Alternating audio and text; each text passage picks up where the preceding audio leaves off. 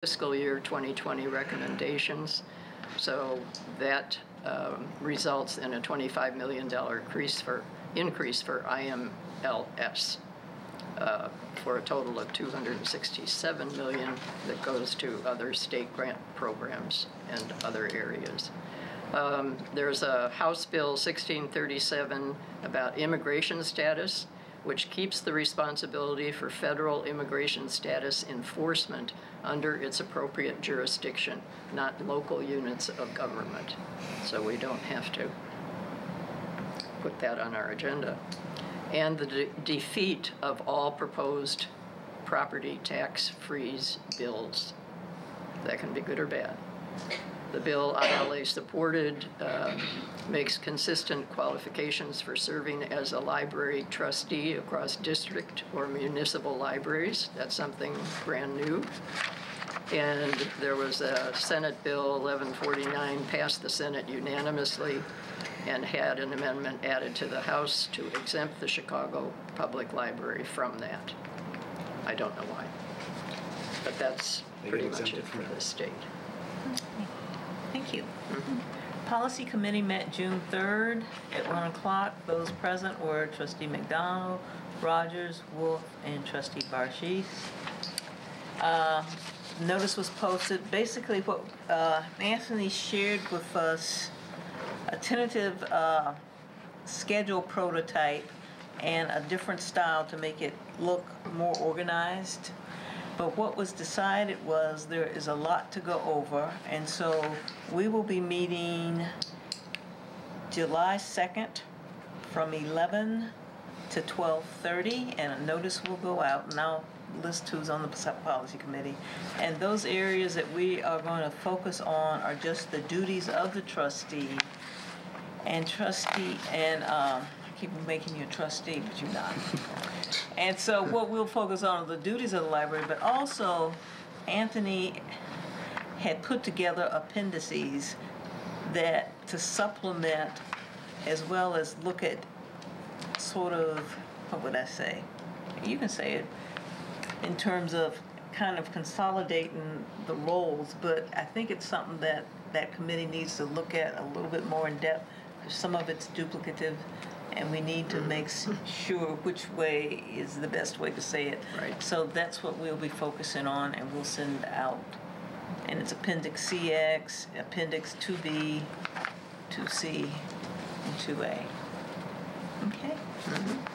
And the only other action is that what the way the committee will work is they will lump items together under a different area and then bring it before the board, as opposed to bringing each thing piecemeal. And all are welcome to the committee meeting. And that moves me right on to the next in terms of committee assignments. The standing committees are Facilities, Equipment, Finance, and Policy. Trustee Wolf will be the chair of Facilities and Equipment, with Trustees Barshees, Rogers, and Fishman serving on that.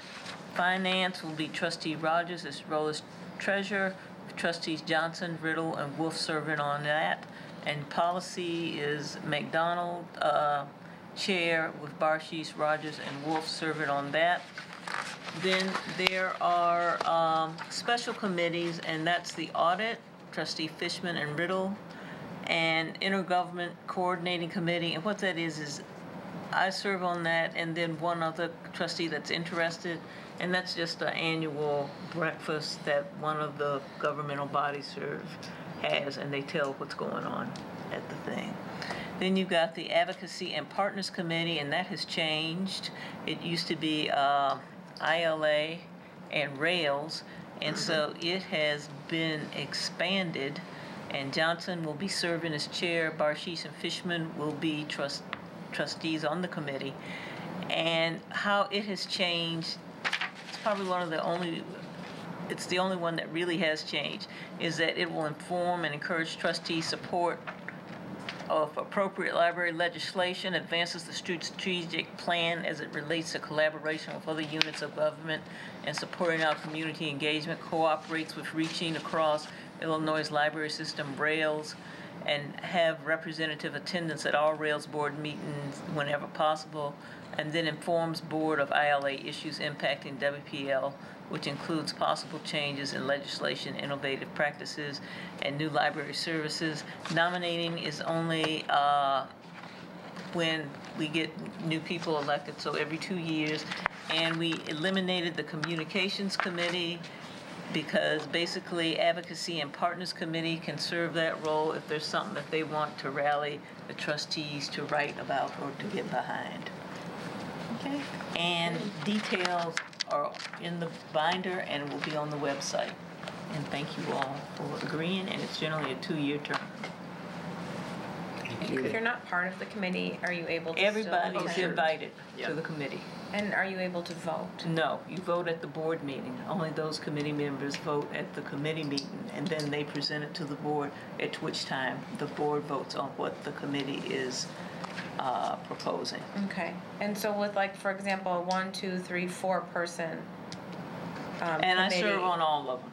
you serve on all of them, serve and on you all of vote on all of And them. I vote on all of them. So with a 4-person, like, or for example, like the special committee, what is quorum then out of 3 people? 2?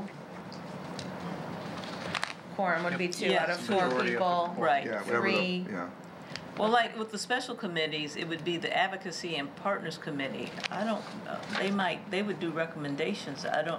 Nominating would recommend the slate, but like the audit just sort of inspects it and signs off on it and brings it to make sure everything's intact.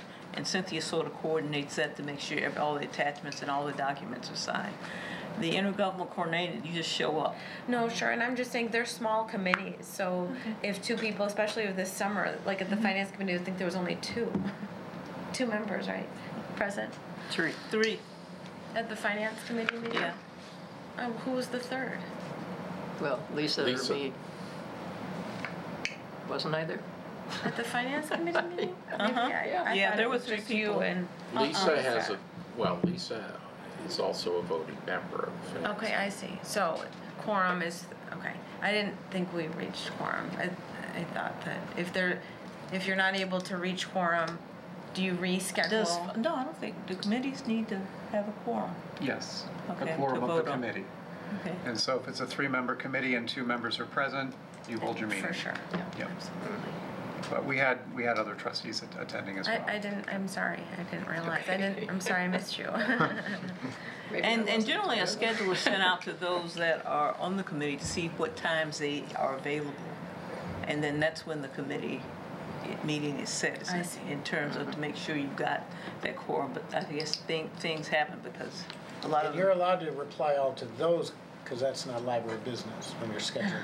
The emails. Well, well, No, that's you're not replying to all, you're just replying you're to the not person. conducting business, you're Right. scheduling a Yeah, meeting. so that's okay. Right, but that's even- okay because Yeah. you But I never reply to all on those, I just reply to the person sending it, so that way it's only going back to one person Thank again, you. as we discussed. I mean, scheduling is not, Correct, but just. but- scheduling. yeah. I sent you all the evaluation. Yeah. That's oh yeah, not. right. Right, but rather That's than reply just- to all, if you just reply to whoever sent initially the email, then Sure. you're definitely not gonna be in breach of that, so. And if there's committee you want to be on, just let me know. It gets spread pretty thin, so we want to make sure, which is one of the reasons I got rid of communications, because, Yeah. and that was usurping, I think, some of the staff's role anyway. Good idea. Okay. Do you have anything? Hello, it's now time. Finance,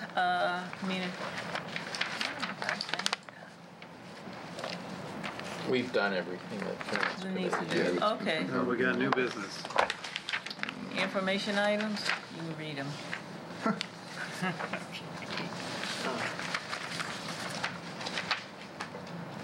I have a handout for you regarding our item of new business. Are we at that portion of the meeting Oh. yet? Yeah, Oh, you don't yeah. announce the information items out loud? I don't know if You that want Write 'em. well, ILA conference has already been announced, communications, Sunday hours? comments from suggestion boxes are being passed. The Illinois Public Library Report, Independence Day closed due. Thank you, Reed. Just Sunday hours will be starting this Sunday. This last Sunday? They said it already started. Wait, 16th. Oh, yeah, We're 20ish, Oops, yeah. kind of 20ish. Yeah. Thanks. Oh, thank you. Thank you. Got it, that's right. On Sunday. Okay, are we ready? Are there any questions about the information items that you all have had a chance to peruse? No. Okay, thank you. Okay, so the item of new business that's before you this evening is something that came up at the Kenilworth Public Library District meeting last Thursday, June 13th. At that board meeting, Kenilworth resident and Eagle Scout candidate Luke Davidson, who's the son of one of the former trustees, Jen Davidson, he presented a verbal proposal for a book drop to service the residents of Kenilworth. That would effectively be the first physical structure in Kenilworth that would represent a library. He has worked already in coordination with a number of stakeholders, including the Kenilworth Park District, to secure a space for this book drop. And his proposed location for that was along the Green Bay Bike Trail in Townley Field, just a block north of the metro station on the east side of the tracks. And it's just a little bit of a distance at the end of the Richmond Road cul-de-sac. He has already coordinated to fully fund and provision the installation of the book drop, including a concrete pad on which the book drop will be mounted. The book drop is also slated to memorialize a resident and library advocate, Catherine White Radler. There was an article about Catherine White Radler in last week's Beacon. And there was also an article, and I just promptly lost the page that this was on. That's great. Thanks to the Beacon. Yeah, yay Beacon. There was an article about Catherine Radler here in memoriam, and then on the opposite page there was an article about the Boy Scouts celebrating 100 years in Kenilworth. So quite timely that this proposal would come forward that same day that article made it into the paper. So this was the first opportunity that I learned about this proposal, as I think for some the coordination of the Kenilworth Library District is maybe unclear, as they don't have a structure, as they have a library services agreement where Wilmette Library is serving in that capacity. So I think the Eagle Scout was not really aware that the Wilmette Library might be the one servicing that, and kind of missed the opportunity to engage us as a stakeholder. So when I saw the site where this was proposed to go, and there's a map that's attached to your document, and I can point you to some more details on that in a second here, I had some immediate concerns. For most of all, I think the visibility of the book drop is secluded. It's along a bike path in the middle of this field. It's a good distance away from the end of that cul-de-sac, which is not very well trafficked. And I think that if we're going to be providing a book drop service for that community, it needs to be in a location where it would be really noticeable. Yeah. I also have concerns about the accessibility of the drop. It's not immediately accessible to all users in that location. And it also, from a logistical standpoint, is not really accessible for our team that would be maintaining the box and emptying it on a daily basis. There's also some ongoing maintenance issues that I think we need to consider before we actually settle on the location. However, the Kenilworth Public Library District Board and I agreed that this is an awesome proposal, and that we think that it would communicate great value to that community, and we would support it. The Kenilworth Public Library District's budget does have the ability to sustain the ongoing costs if they were to contract service with Wilmette Library for the provision of that service. Right now, Kenilworth does use the Plaza del Lago box, which is adjacent to Kenilworth there in the north part of our district. And they also take advantage of the Wilmette Library and Winnetka Northfield Libraries boxes where they contract their service. So, since this is kind of an unprecedented agreement that we would have, we had to consider what the ongoing cost would be for a service like this if we bring forward a proposal. So what I've got for you at the bottom of this page is the logic that I would have behind how we would service such a box. So the distance between Wilmette Library and the downtown area of Kenilworth is approximately 1 mile. So if we were going to make a complete trip to go there and back, I'd estimate that that's about 2 miles. The federal reimbursement mileage rate for a vehicle for business purposes is 58 cents a mile in 2019. All right, so the mileage rate for one round trip would be $1.16. We have currently 3 employees that use their personal vehicles to collect materials from our remote drop boxes at the rec center, at Plaza del Lago, and hopefully someday at the Linden Station. I will say that they were voting on that this afternoon. I just got word from legal at CTA that they were voting on it, so they're going to let me know ASAP. They went to the board? I do believe so. I know it's been a long haul, y'all, but we're getting there.